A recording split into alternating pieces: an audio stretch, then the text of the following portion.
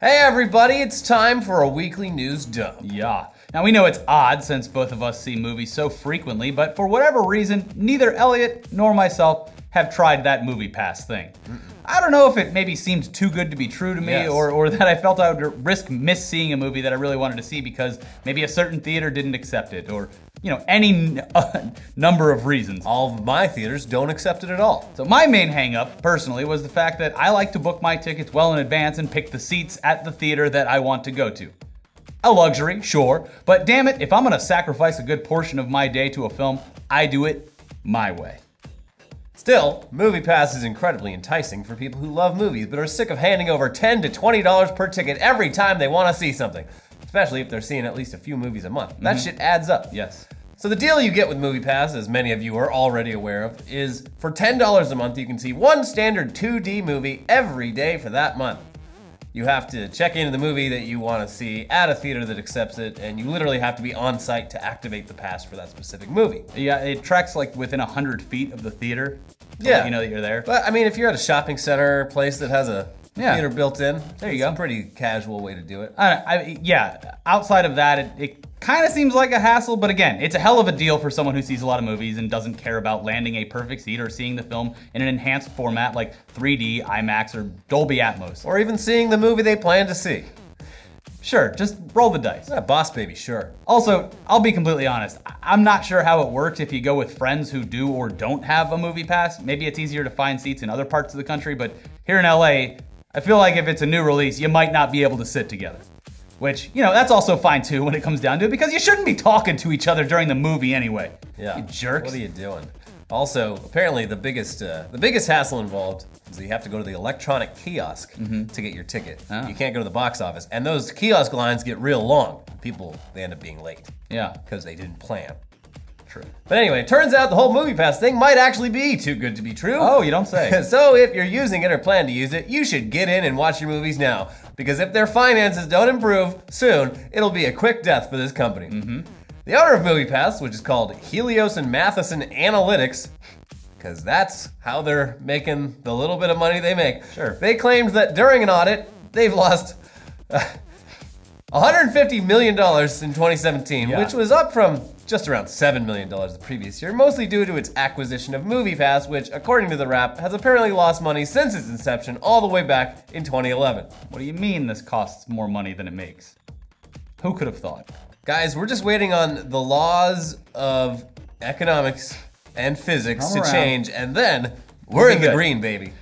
In their reporting, they said that, quote, the company's auditors believe there is a significant risk that MoviePass won't be able to achieve the objectives needed, increasing subscribers, finding additional sources of revenue, and economies of scale to achieve and sustain profitability.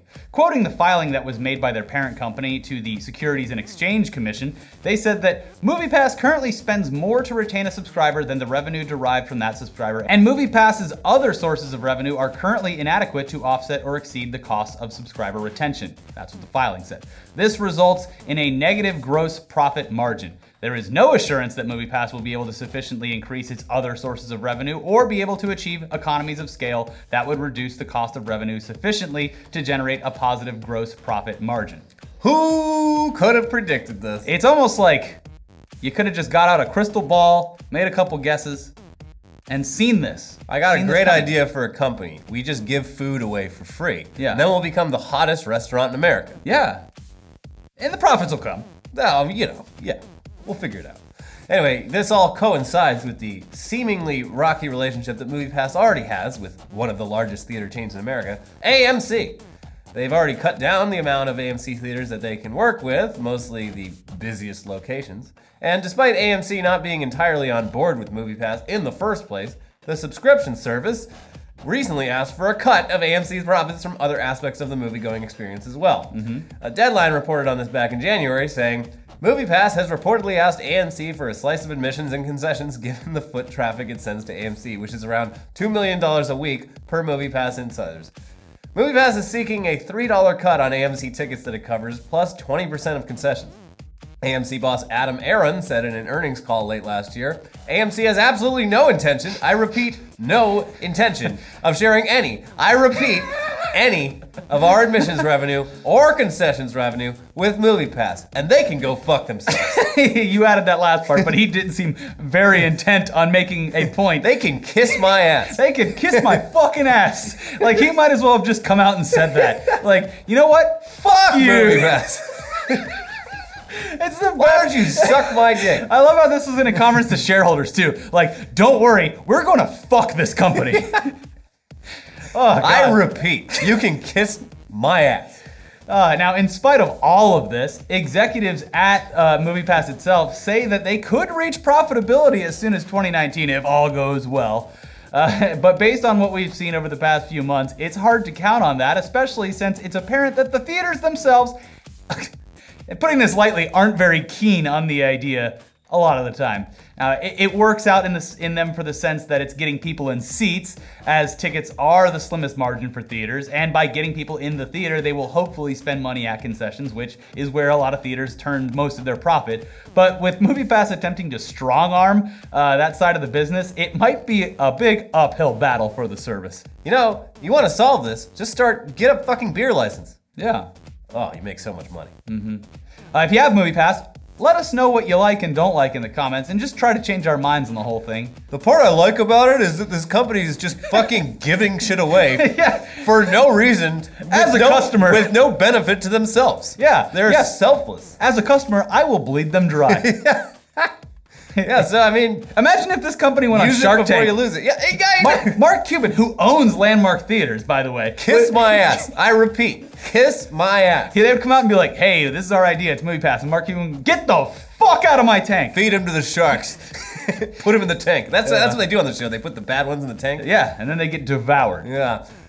All right, well, let's take a side trip into the world of gaming news for a second, because people seem to like it when we brought gaming into the mix on last week's episode. So here's some news about that new Call of Duty that you might find interesting or infuriating. So there's been a whole lot of leaks this week regarding the upcoming Call of Duty Black Ops 4, which is due to drop later this year.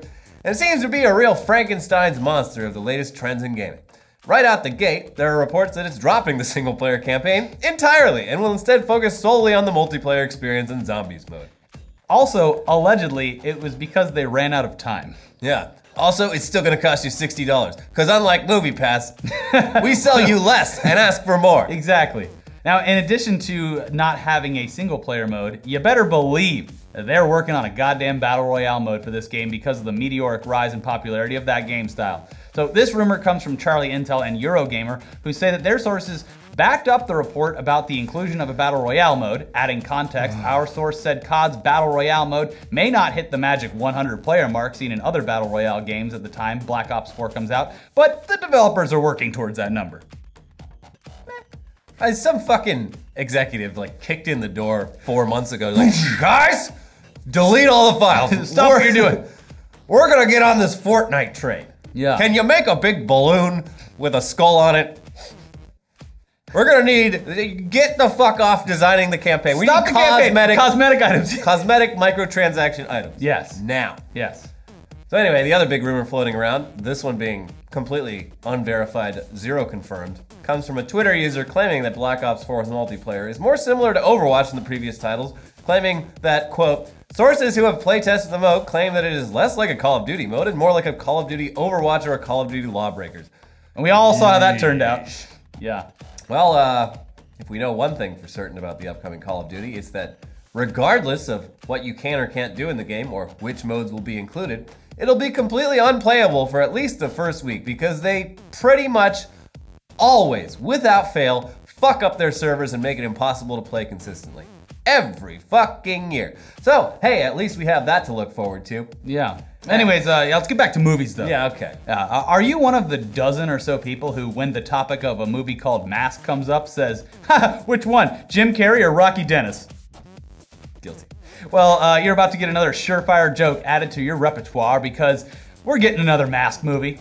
Smoking! No. Awooga! No. Somebody stop me! I got a very bad disease on my face. This one Sorry, Elliot, has nothing to do with a cursed relic that turns you into a character from a Tex Avery cartoon, or craniodiaphyseal dysplasia. Did I say that right? No! How do you say it? It's Latin or Greek. Craniodiaphyseal dysplasia. It's the thing that Rocky Dennis got a had. big old head. Yeah, this one is actually based on a cartoon from the 80s that was created to sell a line of toys, which is pretty much like every other cartoon from the 80s. M.A.S.K, M-A-S-K, stands for Mobile Armored Strike Command. Fuck you. God damn it. No. Yes, it's really happening, Elliot. And yeah, it basically looked like a cross between G.I. Joe and Transformers, and it only lasted about 2 seasons, but that's not gonna get in the way of Hollywood pulling every reference they can out of the 80s and turning it into an entire cinematic universe. Why are you surprised? I know, it's just like, I don't even remember this. Does anyone fucking remember this? Like, I've never fucking heard of this. I remember it, but I didn't watch it, because it seemed like the discount version of G.I. Joe and Transformers. Yeah. Well, I don't know. Good job, Hollywood. So why the hell should you even care that M.A.S.K is being turned into a movie? Well, you really shouldn't until we see a trailer or something that changes their mind on the concept in its entirety, but at least they're getting started on the right foot, because they've enlisted the talents of F. Gary Gray to direct this thing? Yeah, they did. All right, I'm listening. Yeah. Now, you would obviously know F. Gary Gray from his other films like Friday, Straight Outta Compton, The Italian Job, and Fate of the Furious, so it's a great choice to, at the very least, get some good press out of the fact that this movie will apparently exist someday.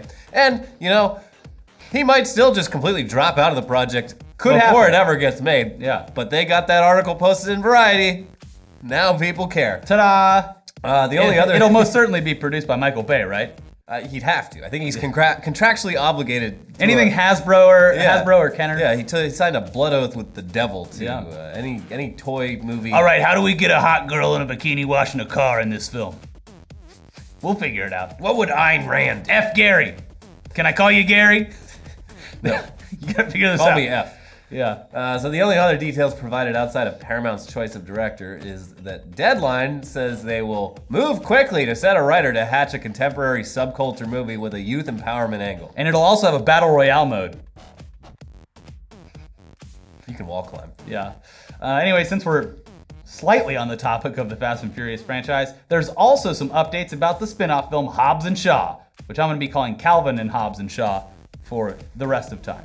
That movie obviously starring Dwayne Johnson and Jason Statham, and this update comes thanks to some interviews with the film's director David Leitch, who is currently doing press for his next movie to hit theaters, Deadpool 2. During an interview with Fandango, Leitch was asked about the spin-off and said this: "It's actually been really fun starting to press this movie with Dwayne and Jason. I couldn't be happier. I've done quite a few movies with Jason as a second unit director and choreographer. I know him really well. I think what attracted me to that franchise is they really want to do something different. They understood that I wanted to sort of evolve their world outside of the Fast world and give it its own imprint. You're evolving, but you're still being true to the DNA and the core of the characters that people love. I love that challenge, and doing it with Dwayne and Jason is like a dream. Those guys are hardworking, talented actors." And then Also, probably after that, Vin Diesel. Yeah, fuck Vin Diesel after that. And fuck MoviePass. And fuck Konami. Yeah.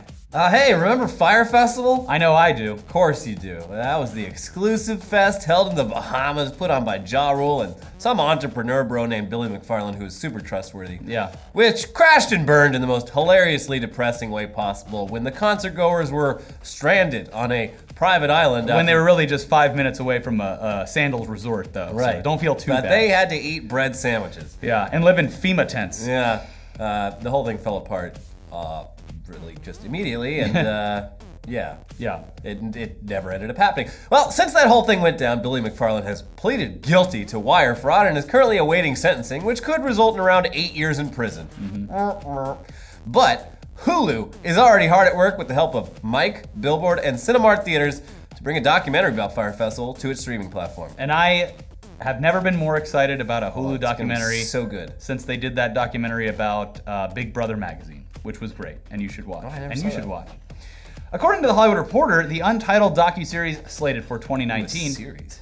Yeah, we'll examine what really happened behind the scenes and the ongoing investigation into the failed music festival that was set to take place on a private Bahamian island, exposing what went wrong, who is to blame, and also claims to uncover the truth through a series of in-depth interviews from inside sources that range from local Bahamians, Bahamians, I guess. Bahamians is like hippies, right?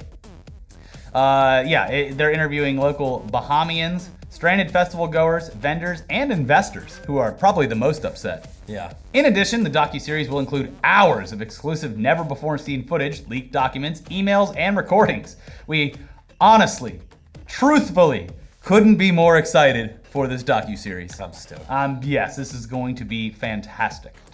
Also, real quick, before we get into trailers this week, we have to give congrats to friend of the show, Ed Skrein, who just reportedly landed a huge gig as the villain in Disney's upcoming sequel to Maleficent.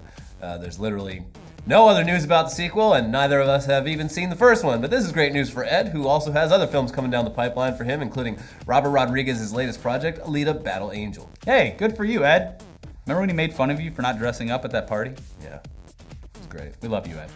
Anyways, now we can get into trailers, starting obviously with the brand new final trailer for Deadpool 2, which shows off the X-Force in its entirety, continues to ratchet up the hype for the movie, and gives us a peek at the epic fight scenes that will play out between Deadpool and Cable. And it also throws in a great joke about Josh Brolin's double life as both Thanos and Cable, for good measure.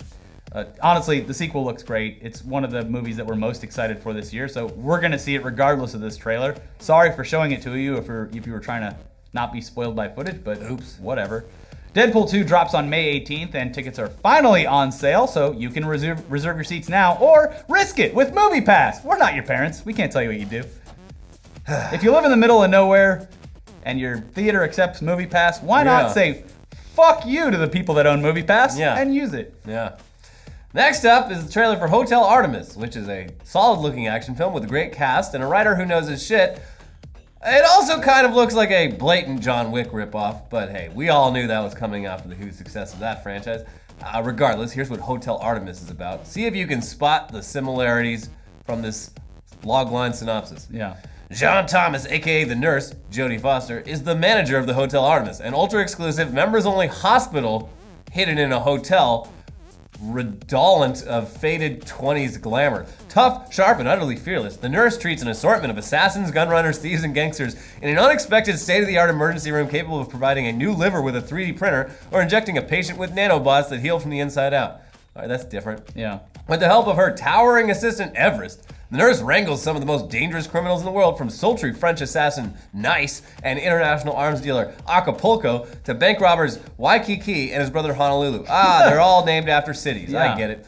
One night, as a violent riot rages on the streets of Los Angeles, legendary crime boss Orion Franklin, aka Niagara, arrives needing immediate treatment after a failed attempt on his life. Niagara's sudden arrival creates a violent clash among the criminals in the hospital, with one patient having a particularly deadly motive for checking into the hotel. The nurse makes a decision that could jeopardize the future of the ER and everyone in it. Now, the safest place for criminals in the city has become the most dangerous.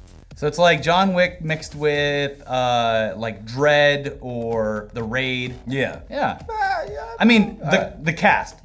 This is what seals it. Yeah. For me, at least. The cast. The film also stars Dave Bautista, Sofia Boutella, Jeff Goldblum, Jenny Slate, Charlie Day, Zachary Quinto, and Sterling K. Brown. So yeah, an absolutely incredible cast. Okay, yeah. Hotel Artemis hits theaters June 8th of 2018.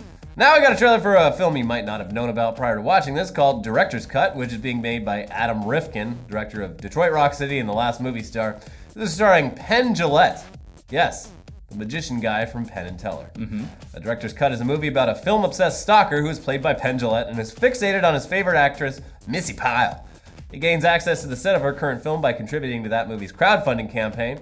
Once on set, he kidnaps her, steals all the footage from the film, and in his dungeon movie studio, he adds additional scenes of the movie, casting himself opposite his captive leading lady as the romantic hero. He takes footage from the real film and footage from his amateur production and cuts them all together into his version of a director's cut. So this looks bonkers. Yeah, the trailer is, it's crazy. Yeah, I mean, keep your eye out for that. It's gonna hit select theaters on May 10th and 11th, and then it'll be on VOD and Blu-ray later that month on the 29th. It has all the makings of a cult hit, so maybe you want to get in early. Yeah, be the one that tells your friends about it. Get in there and make your own cut. Kidnap Penn Jillete. Yeah. Yeah. Yeah. Let's just keep the snake eating itself. Anyways, that's it for this week. Happy 420 if you're watching this on Friday. Blaze it. Or watch the Funhouse stream where they're high. And also a nice update if you're watching this on Saturday or you're planning something for Saturday. It's Record Store Day. So if you have a record store in your hometown, go there because they're doing a bunch of exclusive releases and stuff like that. It's a cool day to get you out to the record store and actually buy music, physical copies of music. It's strange. It's weird. Anyways, I'm probably gonna pick something up. But yeah, check that out. It's fun. Most of your local record stores will have something going on for it. But that's it for this week. Please watch a new episode of Weekly Weird News, which is about... What did we talk about? I don't remember. Anyways, I'm not getting a lot of sleep. Yeah, me neither. It was something. Anyways, the new episode of Tugs where we bully the bully hunters. And we can't remember anything because we're already high. Bye. Bye.